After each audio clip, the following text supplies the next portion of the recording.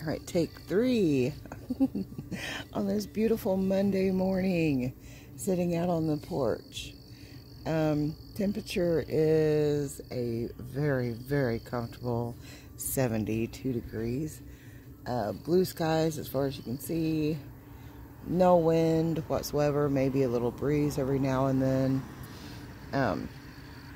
I wanted to take a look in my Goodwill Coach bag. A find of the year, in my opinion. The only thing that was wrong with it was it was missing a zipper pull. So I had this little polymer clay bee that I had made up a few years back. And he's just been kind of hanging out at the house and not really serving a purpose for anything. So he now has found his purpose, and he is my zipper pull for my backpack. And it's so cute. Anyway, let's dig into this thing and see what we have going on. I do know it is full of cotton. Let me move my dinosaur. Yes, I'm still working on him. I still have, well, I thought I had all of the crochet parts done, where then all I would have to do is sew everything on. But no, I forgot his little bitty short stubby arms. So I have one of the arms done and waiting to get the other one. But that's not what we're here today. We're here today to see what's in this bag. It's a mess, I can tell you that much. Yep, right off the bat, everything is about to just come out. Right off the top is a pattern that I've wanted to work up for quite some time, and I just did not have, I guess, the courage to do it. But I did it last week. Not exactly how I was supposed to. On this one, it's called a wiggle stitch, I guess, I don't know. But you create like a mesh, which is the gray part, and then you work on top of those stitches, so I guess a surface crochet.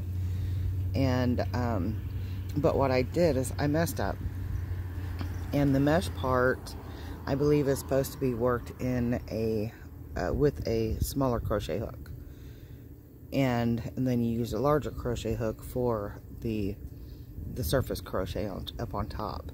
But I'm not disappointed in it.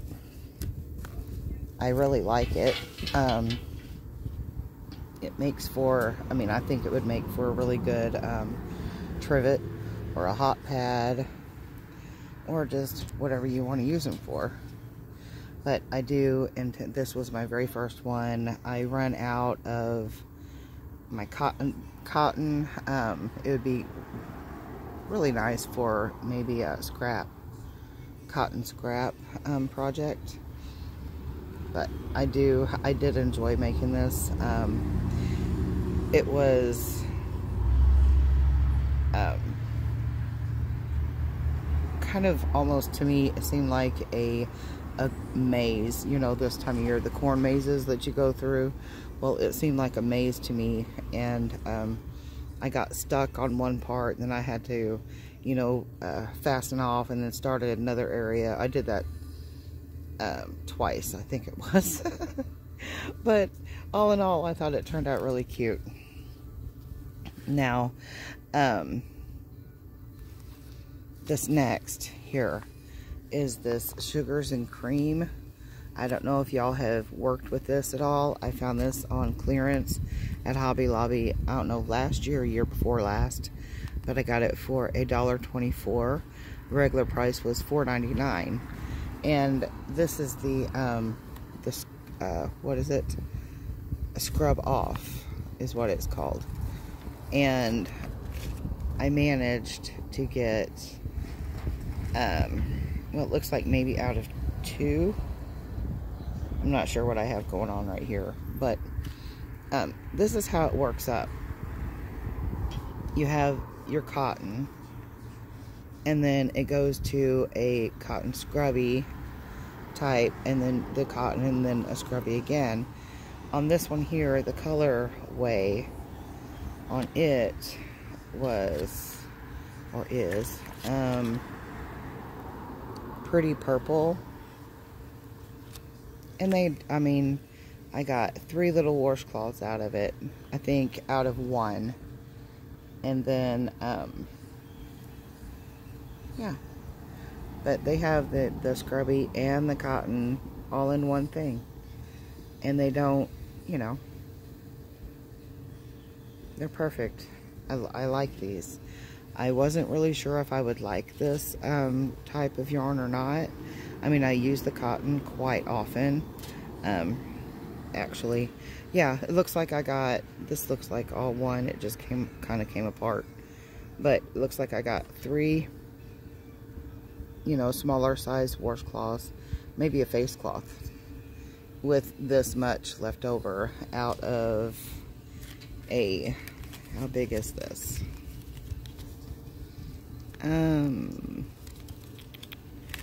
Yarn weight right here, 2.6 ounces, or a sticker's over the yardage. Hang on, let's peel that off real quick. Peel that back. 106 yards. So I got 3 smaller washcloths and this much left over.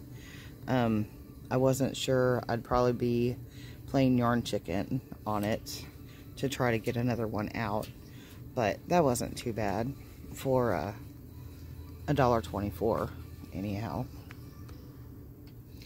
And then let's see, what do we have? This here little buff puff thing. I'm you know, a shower poof, I guess you could say.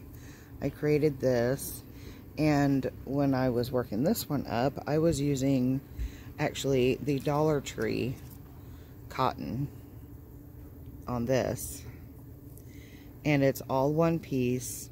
I do have a short video, and I have on there, you know, me making it, and I have typed in the instructions on what I was doing.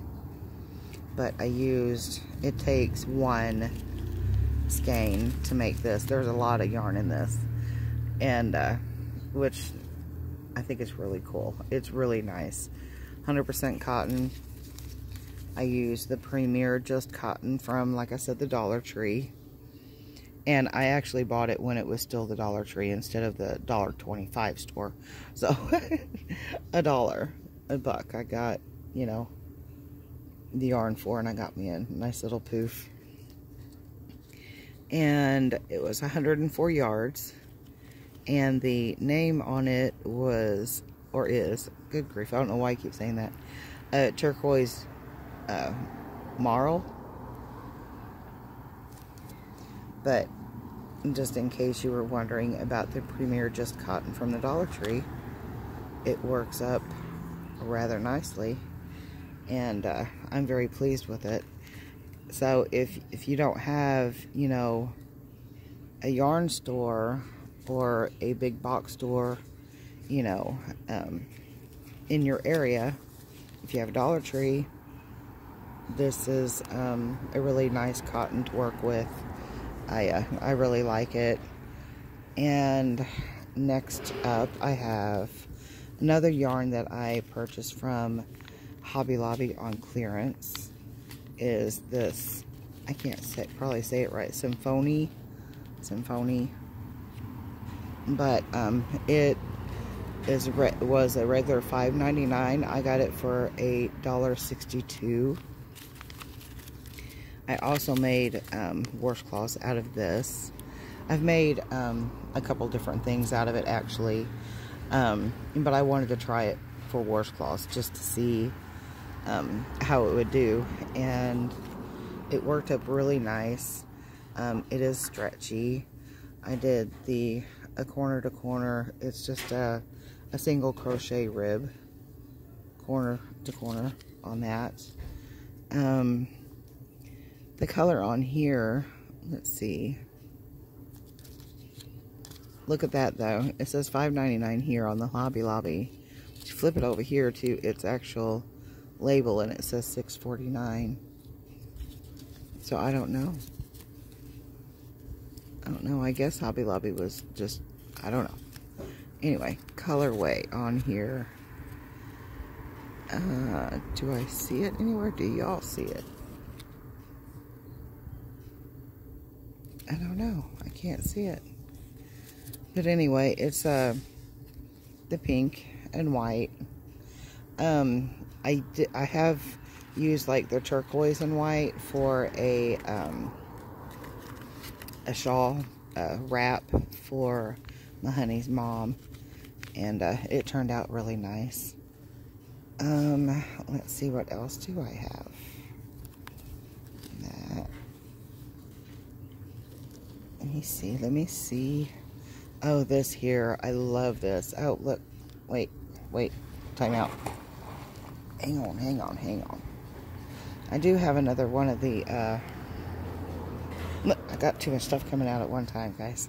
I do have in the making another one of the shower poofs, and making it in the solid pink, which is from Dollar Tree as well. The color of it is just pink, but it is the Premier Just Cotton, and but that's the start of one. I forgot I had that in there. Now this next thing here is it's also for the shower, a back scrubby. But what I have found with these is, if you have ever tried dry brushing your skin, it is really super nice. I like to use this on my back as a dry brush. I used cotton. Is it rope or twine, or anyway, but it's cotton. I use that. It's heavy duty. More than likely got it out of the hardware department at the store. But I just made little straps for each side, and then I started crocheting into the strap, and I held the two yarns together. It's a regular peaches and cream, or just regular utilitarian cotton, and then the nylon scrubby yarn. And I'm telling you, I love this thing. I'm going to make some more of these, absolutely. But I made this one, and everybody was like, oh, I think it's too short. I think it's too short. So I went ahead and kept it for myself, and yeah, it's mine. I love it. So really, really nice. Like I said, for the dry brush. I mean, it worked great in the bath, or, you know, in the shower as well. And it has held up through many washings, many, you know, bathing times, you know, whatever. But that's really nice. Let me see, what else do I have in here? A bag of just cotton. Baggie full. I go prepared. Let's see, what else did I find in here?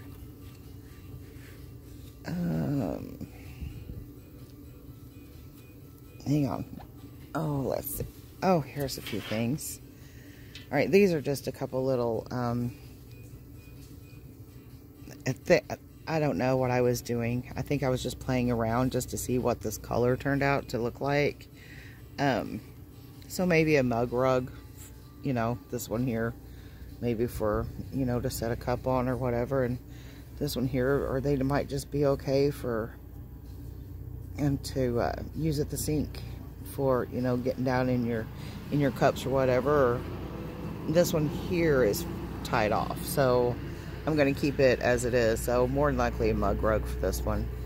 It'll be fine for a coffee cup. This one here is not, so I may end up ripping it out and, you know, putting it with something else. Now this here is something new that I have been trying my hand at. These are to hold bowls, like a cereal bowl or hot bowls. So what I did is I held 2 strands of the regular cotton. What I mean by regular cotton is the regular number 4 weight, the medium weight, the peaches and cream or lilies and cream, you know. But I held 2 strands together and worked a single crochet around until I got, and I had a bowl that I pulled out of my kitchen cabinet that I was actually measuring, and but it works really, really well. I was planning on going by the Dollar Tree actually and picking up a few bowls and doing a tutorial over it, because they're so, I mean, they're handy. They are handy. My honey and I have actually used them a couple times, even though they're not finished off, but just to kind of check it out. Now the center, I think I might take some silicone maybe and go just like where the bottom of the bowl sits, because to me it kind of seems like it may be like a slip hazard to the bowl. And like I said, I used them for when we had chili and soup, you know, so you don't really want to take the chance of spilling hot chili in your lap while you're sitting there watching a movie. So I'm thinking, yeah, it needs some sort of non-slip something on the bottom, on the inside. But all in all, I am really happy with how they turned out. And they're thick enough. Turn them upside down and they can be just a little hat too. Just kidding. Just kidding. Keep them right up. Keep a bowl in them. And keep your hands from being burnt. Let's see. I did actually, well, I started this and I really, really like this. And the cotton I used for this, it came from, obviously, Hobby Lobby on clearance for 57 cents is what I got it. And it's Crafter's Secret. And the colorway is Weathered Sand. Weathered Sand. And I actually have this little bit here left, and then this is all I have of this cotton here. But I had a request for a halter top, bikini top of sorts, so I started on this, and I really, really, really like the way it looks. I love how it turned out, but what I didn't care for is whenever I have it on my mannequin, it kind of seems there might need to be a little bit more coverage on the side boob area. And I watched a video as well, and it showed where this lady was making one, and right at this very moment I cannot remember who it was, but she ended up ordering was it boob cups or bra cups or something, and she inserted, somehow she added like a boob cup to it, and it formed the top more so than, you know, what it actually is now. So I'm kind of in a dilemma if I want to rip it all out. But oh my gosh, isn't that pretty? It is so pretty. I wish I were skinny to where I could wear stuff like this, but I don't know. It is so cute, and I know I'm close, so you can't really tell, but yeah, I don't know if I should rip it out or hang on to it and try to order some of them cups like the other lady was using, or what I should do there. I just don't know. Hang on, in my other bag over here, I did a little Sunday-Funday thing yesterday, and I'll share it with you too. Hang on. Alright guys, don't laugh. For my Sunday-Funday project, I was scanning while I'm talking. I'll go ahead and put some of this stuff back in my bag. I do have more cotton in here, but it's just random. That's really pretty. That really bright green. That right there, that's pretty. But anyway, all right, back to what I was saying. Got my notebook in there. Let me flip this other way. Cram this stuff back in. All right, my Sunday-Funday. I was scanning Facebook yesterday morning, and a lady had put on a free pattern, her own free pattern, and it was in a completely different language. I don't know what language it is. All I know is it was not anything I could read. But being I can't even talk, being a pattern tester, I have had to test patterns in different languages. But this one here had she had paragraphs, sentences, and, you know, special instructions that was in this foreign language that I had no idea, you know. So, but I give it a shot, right? It was Sunday-Funday. Let's just see what I can come up with while working this pattern that I had absolutely no idea, other than a few of the pattern symbols themselves. As far as the words, I had no clue, but it was supposed to be a little cat. Okay. Well, are you ready? Are you ready for what I come up with? Here he comes. There is what I accomplished on my Sunday-Funday. I don't know if I did him correctly, but I chose this yarn. It's Brown Camo by Red Heart. Just in case anybody was wondering. I thought of a calico kitty. That's what I was thinking of when I chose this yarn.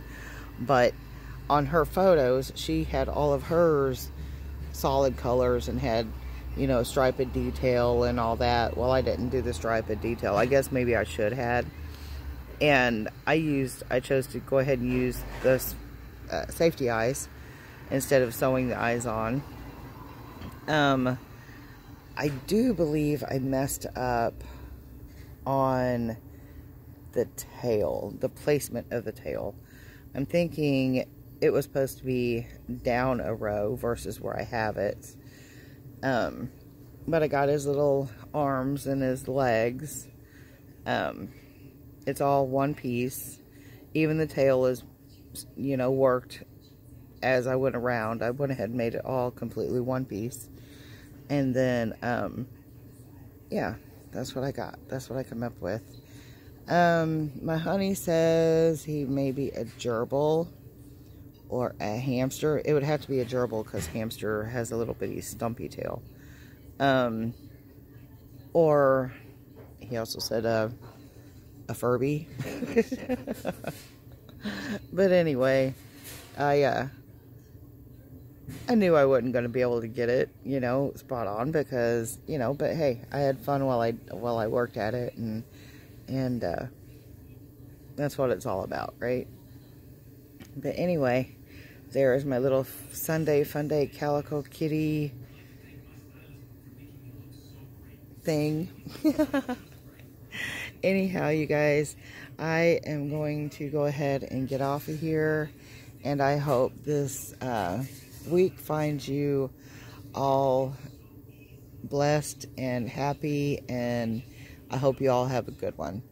And until next time, take care. Peace. I love you all.